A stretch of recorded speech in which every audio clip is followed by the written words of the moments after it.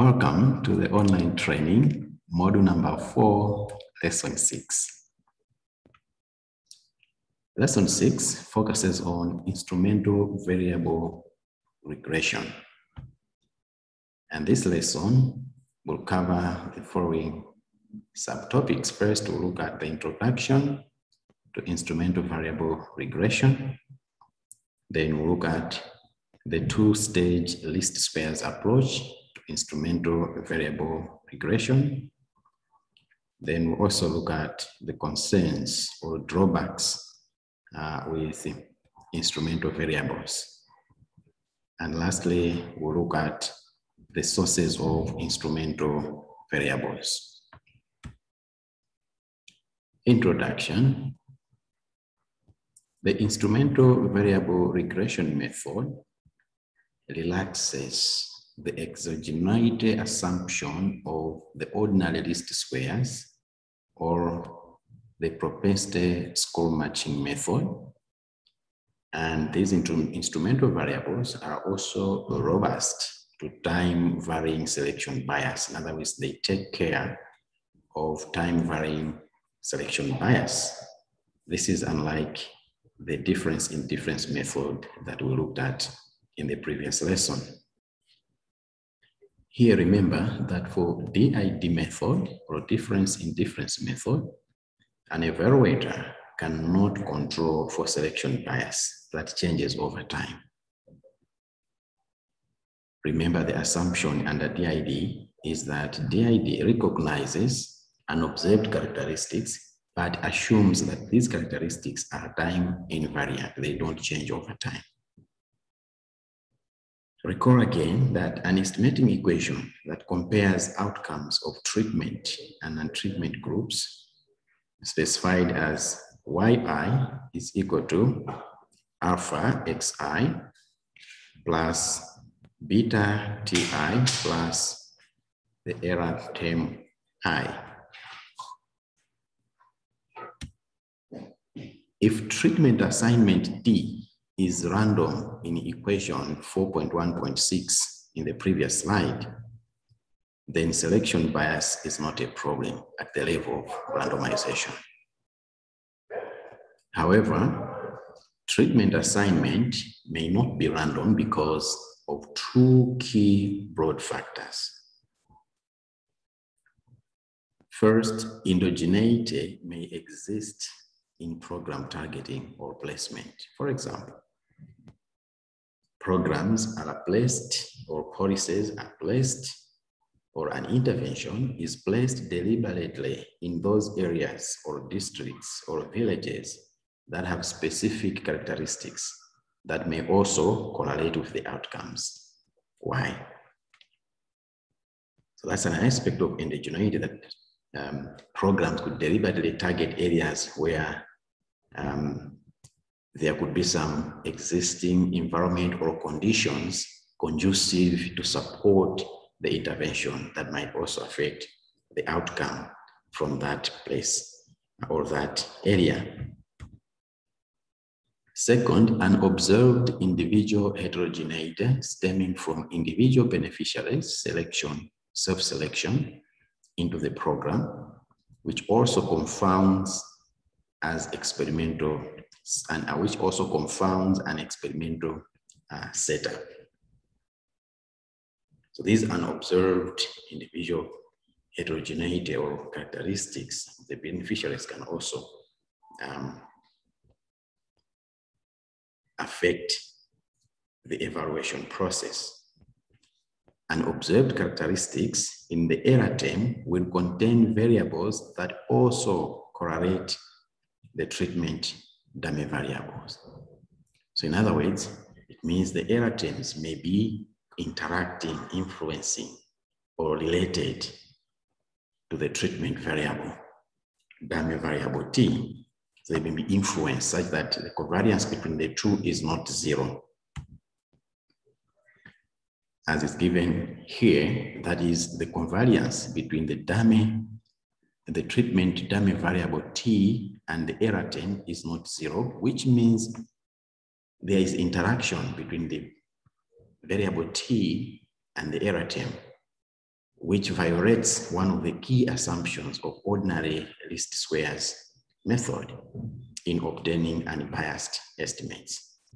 And remember, in our assumptions area in lesson 1, we said there must be independence or an assumption of independence of regressors from the disturbance term E or the error term.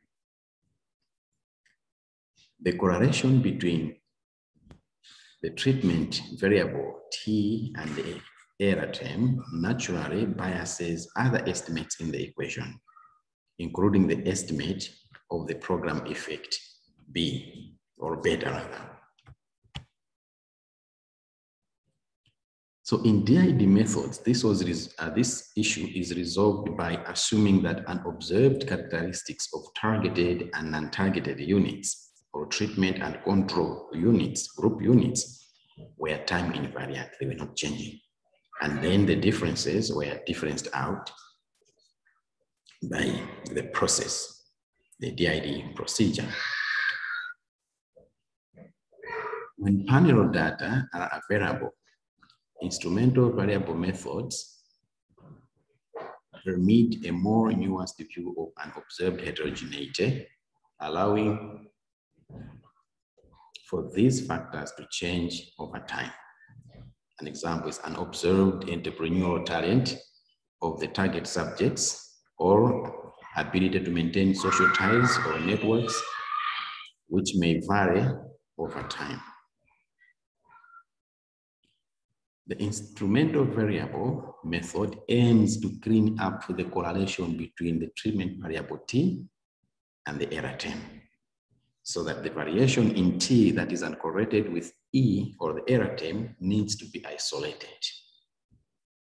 For that to happen, an instrumental variable, which is denoted by C, is needed. And that instrumental variable must satisfy the following conditions. Number one, the instrumental variable must be correlated with the treatment variable T, such that the covariance between Z and T should not be equal to 0. In other words, there must be correlation between the instrumental variable that we have identified and the treatment variable. Number two, there must be and there must not be correlation, or the Z variable, the instrumental variable, should be uncorrelated with the error term, such that the covariance between the instrumental variable and the error term is 0. But the correlation between the instrumental variable and the treatment variable must not be equal to 0.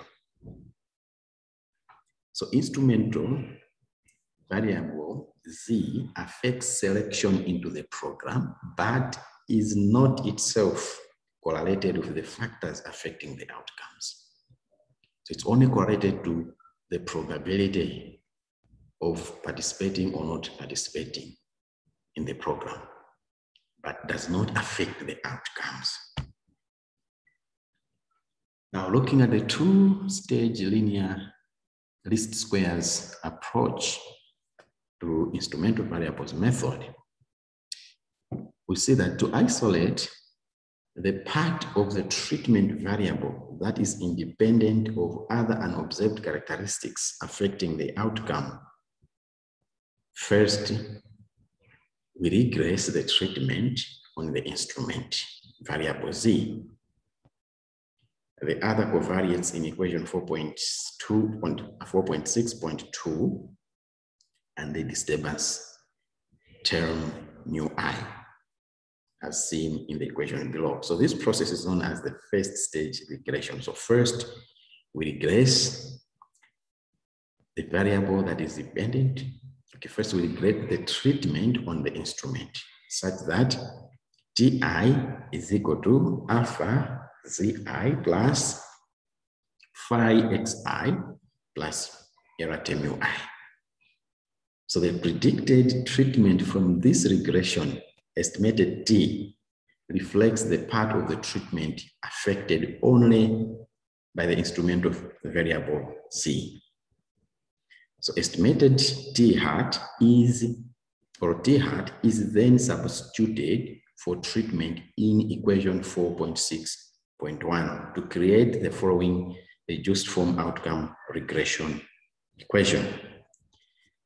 The outcome yi is equal to alpha xi plus beta phi estimated z or z hat I plus